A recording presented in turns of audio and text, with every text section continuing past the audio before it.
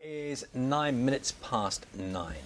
The Metropolitan Police has issued an apology after its investigation into an alleged VIP paedophile ring was heavily criticised by a review. Sir Richard Enriquez said officers were too quick to believe accusations by Carl Beach, who was later jailed for lying, found that search warrants were obtained unlawfully.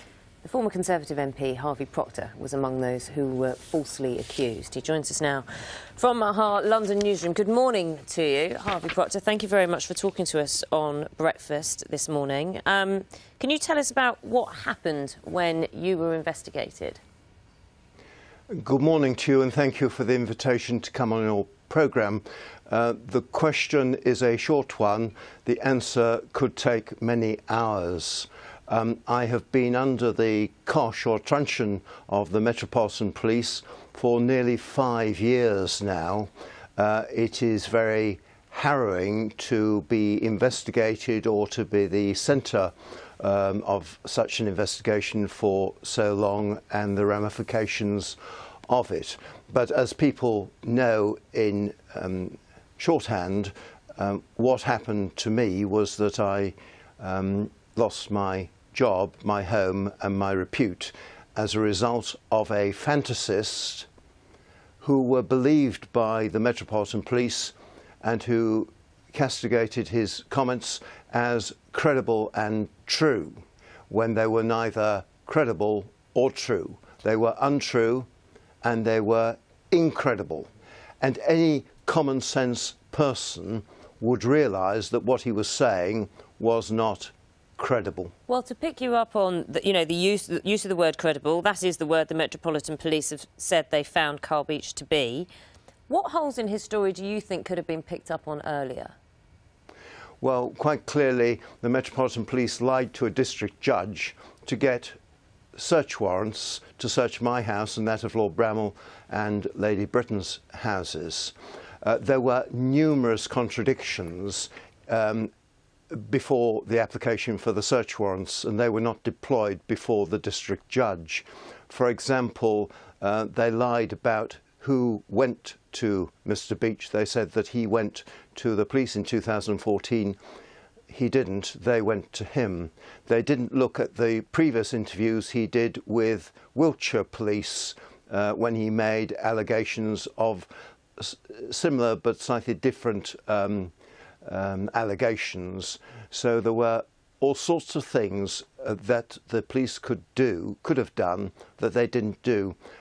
Clearly they didn't look at his mother's interviews much earlier, which cast doubt on his story. I should say the Metropolitan Police have given us a very lengthy statement, but I do need to give some right of reply here. The Metropolitan Police has said there is no evidence, or the Independent Office for Police Conduct investigation, which has concluded, has said the allegations made were grave, were grave and warranted investigation. We believe those involved in applying for the search warrant acted with due diligence and in good faith. At the time, there is no evidence to indicate bad faith, malice or dishonesty, no indication any of the officers may have behaved in a manner which would justify disciplinary proceedings. The IOPC is not an organisation fit for purpose to control and interrogate the Metropolitan Police.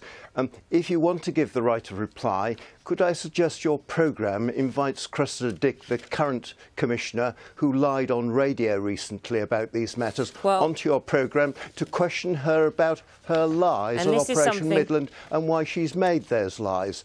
Could I suggest that you get in touch with your Home Affairs correspondent for the BBC, who messed up potentially the investigation into Mr. Beach, and as Enriquez said, by showing photographs to Mr. Beach of children that I'm supposed to have murdered, could have got in the way of any criminal action that was taken against me. No, it's all right, you talking across me, but that's because the BBC are very sensitive about any criticism whatsoever that may come your way. I will continue this conversation. By talking across me, you're not really doing what the BBC should do, and that is to give a right to comment. And you're very sensitive about this. I understand that. I understand the BBC is sensitive in view of the criticism that not just the police but the BBC has received in Henrique's report yesterday. The IOPC has also found out there was no evidence regarding lying or deliberate wrongdoing by Cressida Dick, as you have just said. They also looked at the conduct. They also looked at. Please let me talk, and I will let you talk. This is how this works. You've just said that the IOPC have found no evidence of Cressida Dick lying. Hold on. The IOPC have not interviewed Cressida Dick. Okay. They didn't know that she was involved. In fact, Sir Richard Henriques didn't know that she was involved. She wasn't interviewed by Sir Richard Henriques. Invite Cressida Dick onto your programme, invite me onto the programme too, and let's have a debate about it. She won't come. Sir Richard has also. I want to get to how this has impacted you, but I need to do my job as well and say Sir Richard. I respect your work. I respect your work very much, but you must not interview. You must not invite people onto your programme and then not allow them to speak. I am allowing you to speak, and I will allow you to speak. You are but now, I also but you need weren't to. before. I also need to give a right of reply rather than letting you say things that are potentially incorrect or when people don't have a right to reply. I'm not having this. I'm sorry.